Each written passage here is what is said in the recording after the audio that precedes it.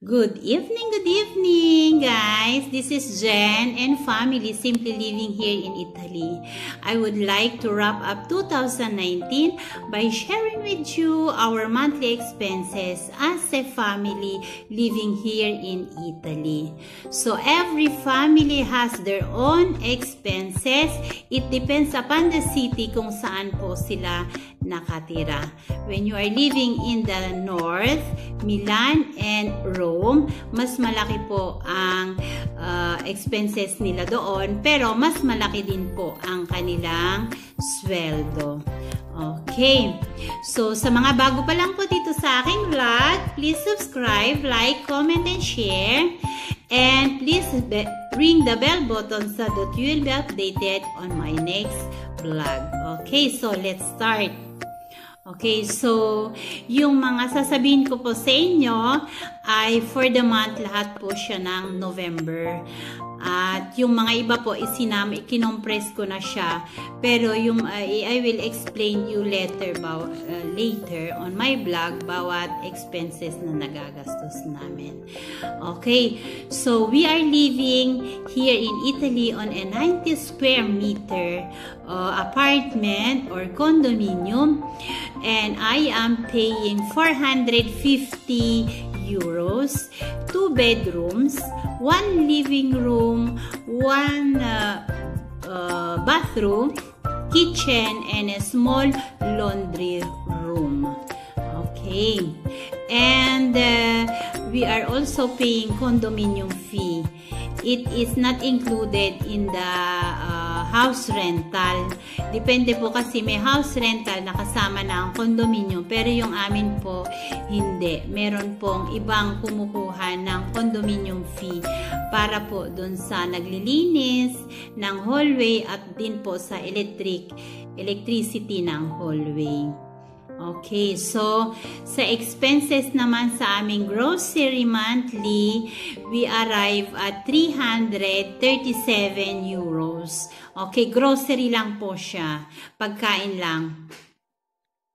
Okay, so ang food and resto, pag weekend kasi I used to bring my kids outside with their favorite restaurant. Yun lang naman ang gusto nilang pupuntahan, ang McDonald's, and for the month of November we spent 43.80 euros.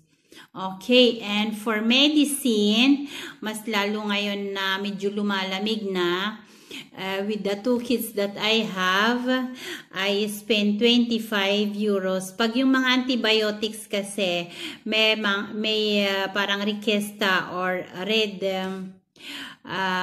tawag doon, parang recommendation letter from the pediatrician. Kaya medyo konti lang yung babayaran pagdating sa mga antibiotics, mga syrup.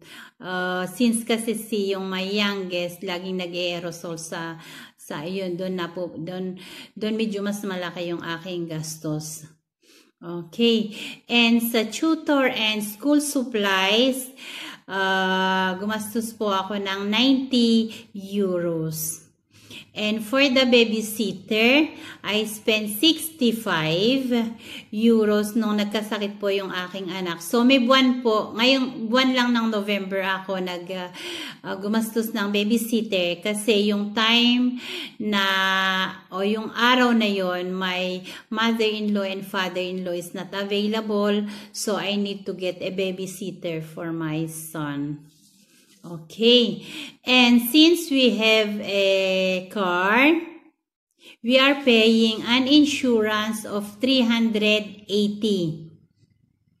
Since matagal na po yung sasakyan namin, matagal na din yung insurance company kung saan kami, every year kasi na bumababa. Depende po kung anong model yung sasakyan mo. Pag medyo bago-bago pa lang yung sasakyan mo, medyo mas malaki. Yung amin kasi medyo luma na eh.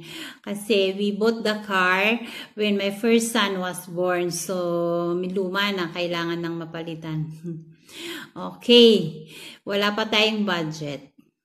Okay, so pag meron kang sasakyan, gagamit ka ng gas, and our gas is umabot siya ng 60. It depends po kung palagi, since hindi namin siya ginagamit araw-araw kasi pareho po kami na malapit lang ang aming trabaho, so hindi po namin siya ginagamit as a service every day. Nilagamit namin pag weekend, tsaka kung meron kaming lapad doon sa aming anak. Okay. And also for our electric bill and gas, yung gas yung nagsusupply ng heater at ginagamit namin sa pagluluto, arrive at €168. Okay. Depende rin sa buwan.